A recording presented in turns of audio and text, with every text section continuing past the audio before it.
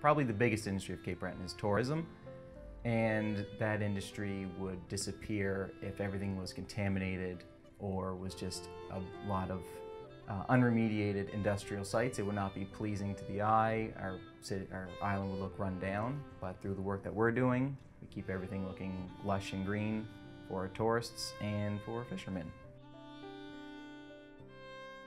Mining began here on the island over 250 years ago.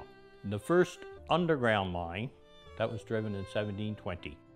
Every day that the miners went to work here, families were scared, the wives were scared, even the kids, you know, as they grew older later on, and they knew how dangerous it was. People ask me all the time, why did you do it? We never had nothing else here. We never had no factories or anything like that to go to here. This was our living.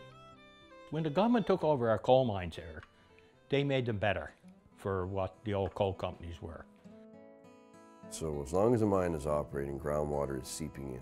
Once the mine shuts down and the pumps are turned off and the water levels rise. So every mine we have fills, and it's, at some point they overflow.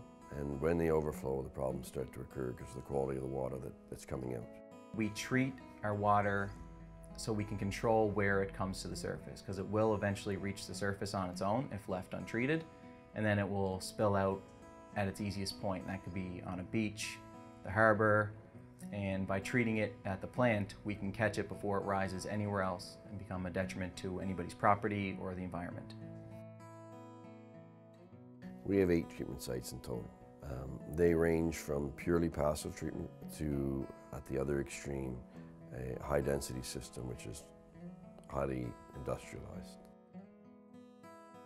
The passive system is as the name implies. We allow nature to take its course. As the water comes to surface, we intercept that water and we send it through a series of ditches and channels to give the water a chance to neutralize through contact with limestone, and then it goes through a settling pond to allow for precipitation of any metals that are in the water, and then a wetland for filtration. But for the active water treatment, we intercept the mine water in the mine, we pump it into a plant where we add lime.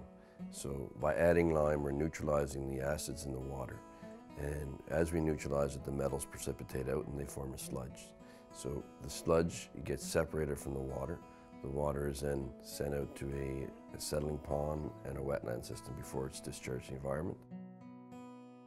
The nature of our work is such that it's not in the forefront of the community. The mines being underground themselves, the old shaft buildings, any of the old work buildings, they're all long gone.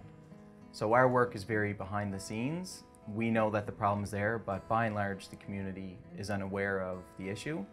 I like to think that's because we do such a good job containing it. I'd be most proud of the environment that we're saving. I have 4 kids that grow up here. We can see areas where we have done remediation, the difference before and after, and it's dramatic. And for those kids, for them to be able to see this is what we do and this is what we can do, then that's important. They need to learn that the world is a perishable product, right? If we don't take care of it, then there's nothing left for us. My father was a coal miner. My both grandfathers were coal miners. I wanted to stay on the island. So I ended up in the coal mines. And don't get me wrong, I loved it.